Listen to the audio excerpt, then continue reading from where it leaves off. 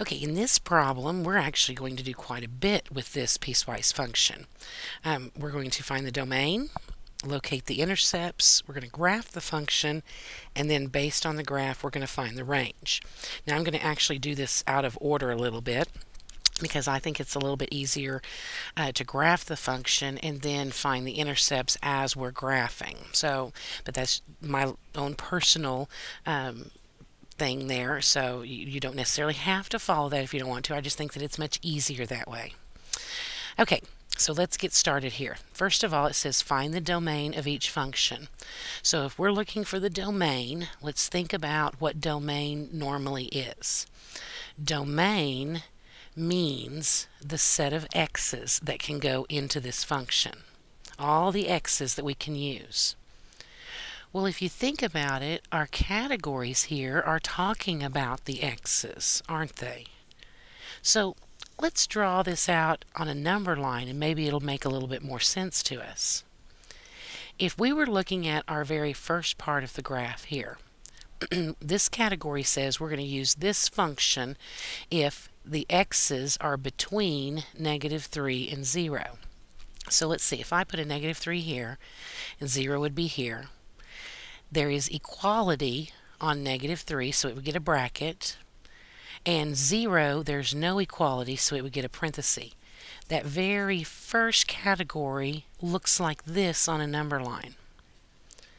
Now for our second category, it says if x is 0. So now, according to that second one, 0 is actually a valid point. So we could actually say, yeah, 0 is good. If I have a 0, I'll plug it into this second equation. Now the third category says we're going to use this equation, the square root of x, if our x value is bigger than 0. Well, the x is bigger than 0 would go all the way over to the right, this way, forever and ever. This is a picture of what kind of x's we could use inside this function. So this will tell us our domain.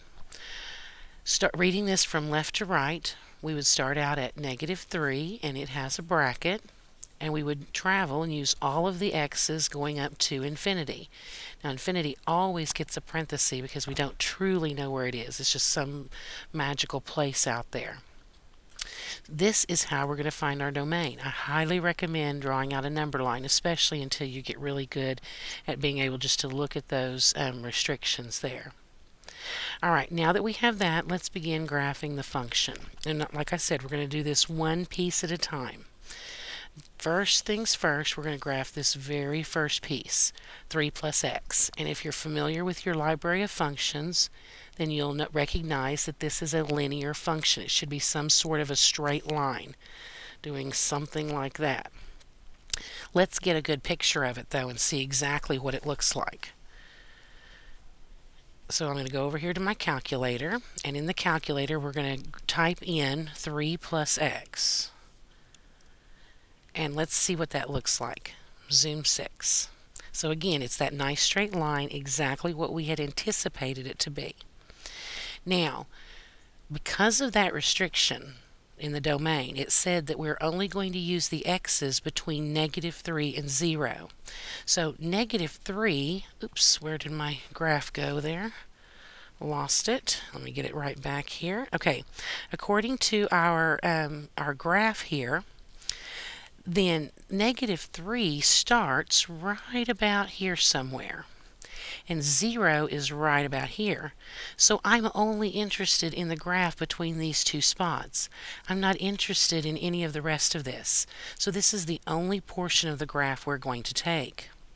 Well, if I'm in trace mode, then at -3, we're at the point -3, 0. And at 0, we're at the point 0, 3. So if I go back to my drawing, here I can go ahead and I can draw that in. Starting at -3, 0, and going all the way over to the point 0, 3, but not including it. So for that first part of the graph, this is the only portion that we're going to take. Everything else we're going to throw away, and we'll continue graphing the rest in the next video.